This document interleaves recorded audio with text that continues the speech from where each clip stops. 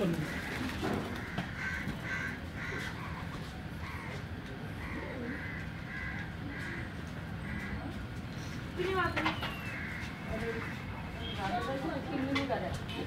going to see Vajrayogini temple on the other side of the river. It's amazing that Buddhists and Hindus can live in such a harmony. Sometimes you cannot even say what is Buddhist temple, what is Hindu temple. So I'm taking taxi to Vajrayogini temple. It's anyway quite far to walk. Europe is a little no dust. Yeah, no dust. Yes. Yeah, that's true. It's better. That's better. But here too much dust. That's like in time is happening. I will happy here. Happiness. Anytime happiness. Yes. Yeah. I think it's this little small road. Yes, I'm right. Great.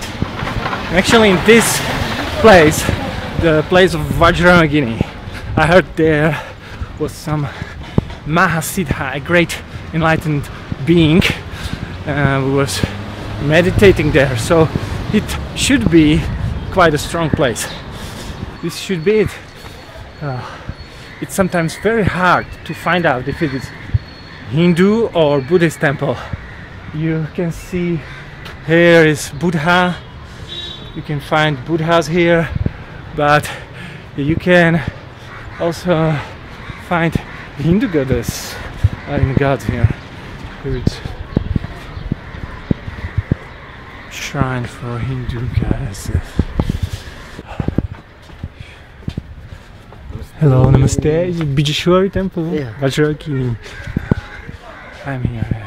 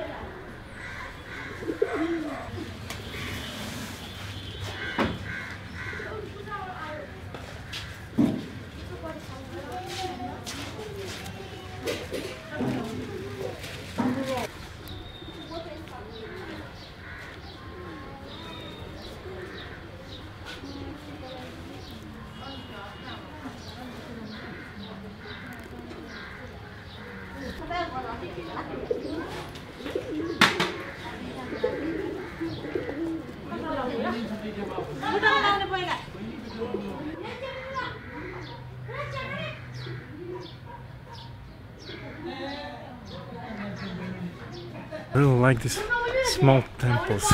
They're amazing. Like here you can really meditate and it's very calm. And those big places sometimes too crowded. Wow, and it's very nice that they let me meditate alone inside the temple. You cannot take pictures from inside, but that's good. Like this, the strong energy is preserved. It seems like it's also possible to go up. Maybe not. Wow, very nice place. I feel very good here. Goodbye. Every Vajrayogini also destroyed by earthquake. Let's look here. Oh, destroyed by earthquake.